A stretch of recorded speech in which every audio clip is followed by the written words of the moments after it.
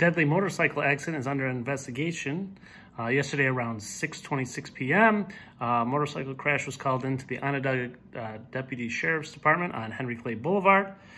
Deputies say a man on a motorcycle lost control while traveling south on Henry Clay Boulevard and hit a guardrail. He was pronounced dead at the scene.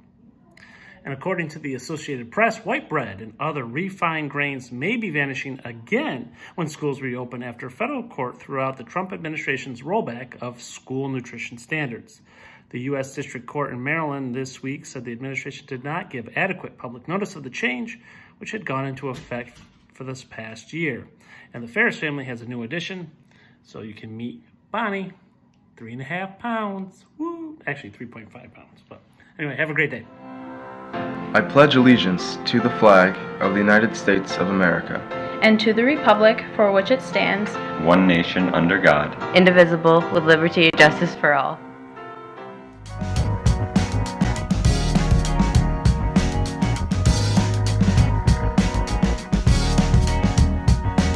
Today's temperatures will be pretty cold, but we should have sun all day with highs near 45. Tomorrow, the cold temperatures are going to continue with some possible snow showers in the afternoon and a high near 44. Friday, we'll have still a little bit of chill with possibly some more snow or rain developing towards the evening and highs in the mid-40s.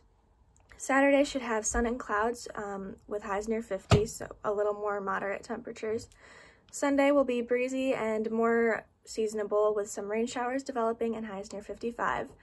Monday will be brisk with some sun and highs near 50. And then Tuesday will be breezy with a few rain or snow showers again possible and highs in the mid to upper 40s. I'm Allie with your weather.